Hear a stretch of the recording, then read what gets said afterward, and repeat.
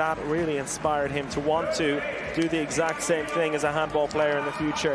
Victor Iturriza, we knew wouldn't be playing in the squad, but Daimaro Salina, most recently in the 2005 World Championship, but definitely not letting the occasion get to them in these opening minutes.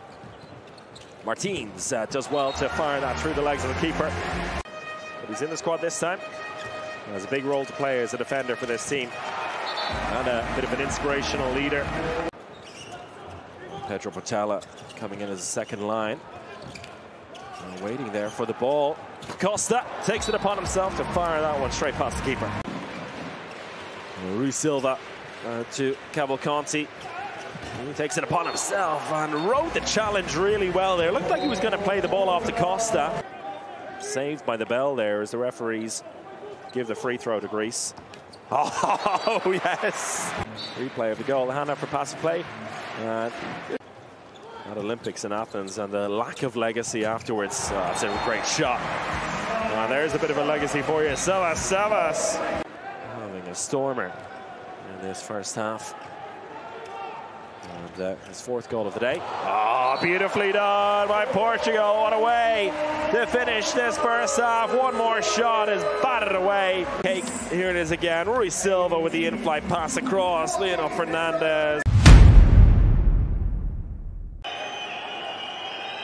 And the Greek fans among us here whistling at the Portuguese attack, who finally gets something.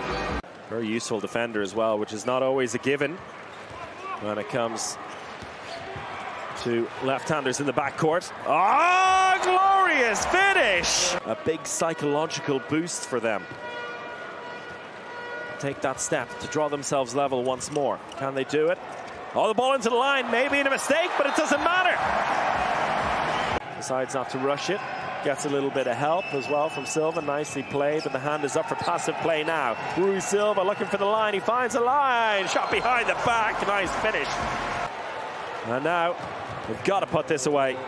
And he notes Bugavinas again. The brilliant save of his own. It's a timeout for Greece. On the EHF Home of Handball app. Get yourselves on that and vote. Oh, nice ball across for the in-flight. Put away by Gilberto Duarte. But the experienced team here finding another level and showing why they have their sights set. Cavalcanti again looking for the line. It's tipped away, and there goes the final buzzer at the 40-minute mark. We were level at 20 goals apiece, but Portugal